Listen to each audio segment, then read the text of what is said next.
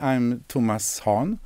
I do research in ecological economics. I am Hannah. I am studying business administration with a major in finance, and we'll graduate this spring. Okay. What do you know about ThirdTask, and what does it mean for you? Well, I've always been inspired by, and I'll use a lot of my time to this third task. So if research is the first task and education is the second, then discussing these things with society abroad is the third task. It is as important as the other two tasks. Yeah. When you are employed by the state as researchers, you have a unique freedom to express your opinion. And you have a prestige because people don't say that you are belong to this and this lobby group or belong to this trade union or industry. You're supposed to be free. Of course, as researchers, you also have your interest, your political interest, your interest in society, in environment or people or whatever. So we are not more neutral than anyone else when it comes to our interest. But if we have something to say and we have knowledge about these issues, then I think we have a duty. Do you think it's important that everyone, even though you read economy, what climate change is due to, what it's about the planetary boundaries, about why we have climate change, even though it's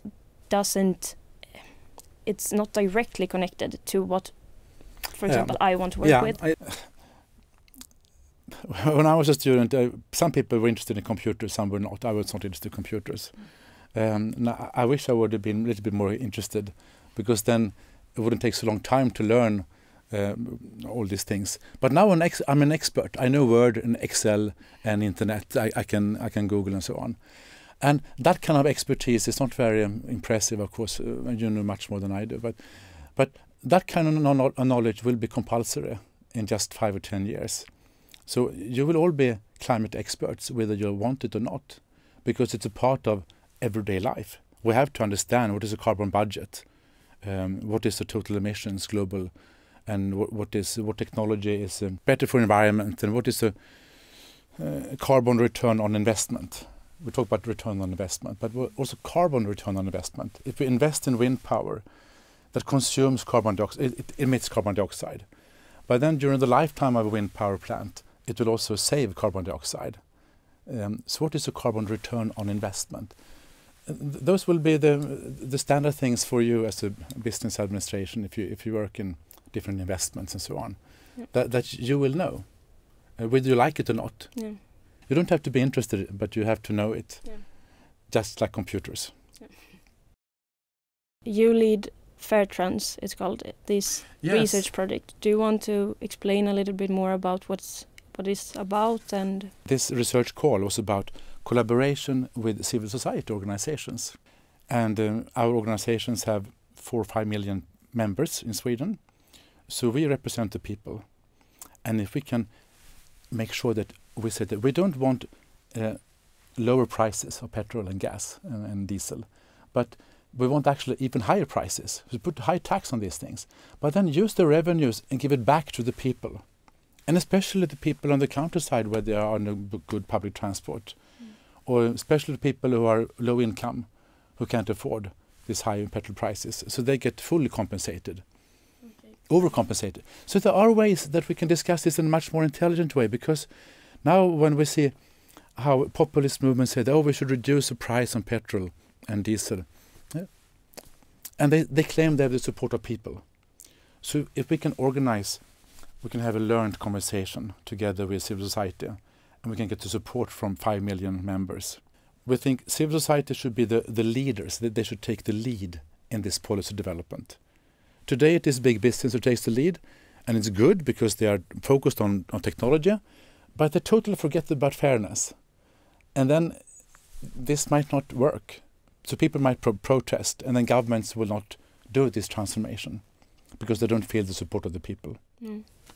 It's really interesting, and it's really relevant for ThirdTask as well.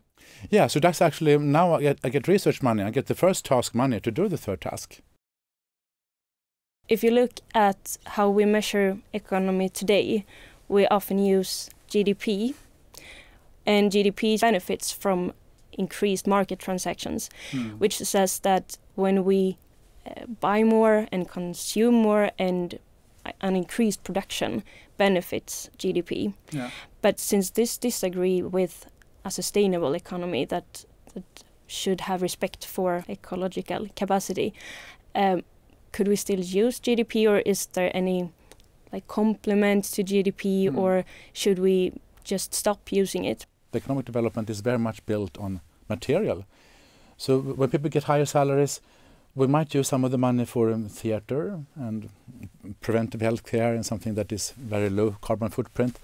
But then we also build a new kitchen, or we build a new house, or a summer house, or a car. So we also use the material footprint is increasing all the time. So it is a problem. If we're still striving for GDP increase, that is a problem. And we also see there's a decoupling between well-being or life quality, which is stagnating a bit. Sometimes it's going down because of psychological illness. And so there's a decoupling. So GDP is continuing to increase, but life quality is actually stagnating. So if we instead focus on what's important for people's well-being, what's important for the life quality, then we see that, of course, some things we need food, we need shelter, we need clothes.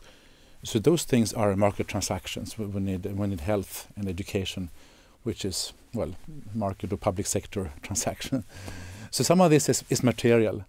But we also need to feel safe and feel secure.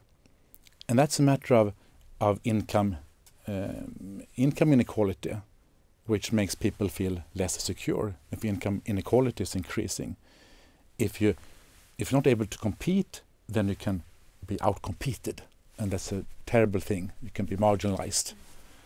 So there are many other things that are important for human well-being that I think society should strive for. And then this model called the donut model, or the donut economics, which has been proposed by Kate Raworth, a British economist. It's a standard thing in ecological economics. It's not novel, but it's a very nice put. And then you can see that it's only two goals.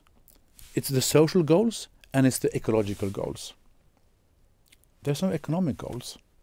So the social goals is to fulfill all this human well-being and the sustainable development goals, basically. Education and electricity and democracy, gender equity and so on. And we need resources. We need electricity for all these things to get the social goals. So you need a well-functioning economics. But economics is a tool. And that's very important. Economics is a tool, and market economy is a very useful tool for making sure that people get what they want. But economics is not a goal. There's not a goal that we should maximize consumption or maximize production, because that does not make us happier. There are lots of research showing that. Once you come to a certain GDP per capita, which all European countries have passed already, even Romania and Bulgaria have passed that level, that threshold, then further growth is not the thing. What we need is democracy, security, safety, and freedom, and leisure time, meaningful lives, and good relations, and then it all comes good nature, food and water. That's what makes people happy. And that depends on other reforms, democracy, education, good health care for everyone, so people don't feel marginalized or being scared for being unemployed. All those things are bad for human well-being.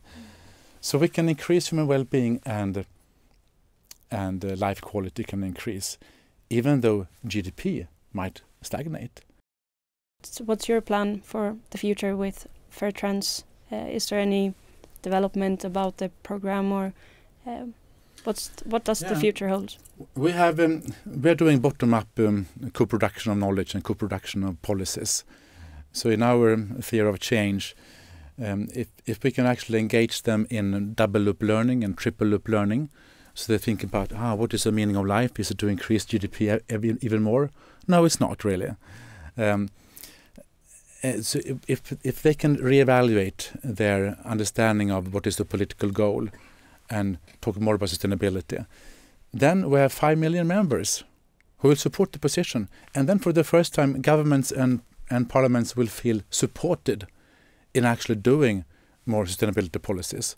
Today they don't have that support, because as soon as prices go up on energy or petrol, there will be mass mobilization of, I sometimes call it the fake left, because the fake left are those people who pretend to care about the poor people. Oh, look at these people. Oh, for solidarity reasons, we cannot let them pay so much for the petrol. In reality, it's men, middle-aged men in Stockholm, who buy most petrol. And you don't have to care about their well-being, having low prices of petrol. And if you really care about poor people, then you can do, as we talked about before, you can increase taxes and then pay back the taxes to these people. Pay back all the revenues, the compensation. But we need higher prices for things that are bad for the environment. Must be higher prices. That's a rule in economics. So we need more economics.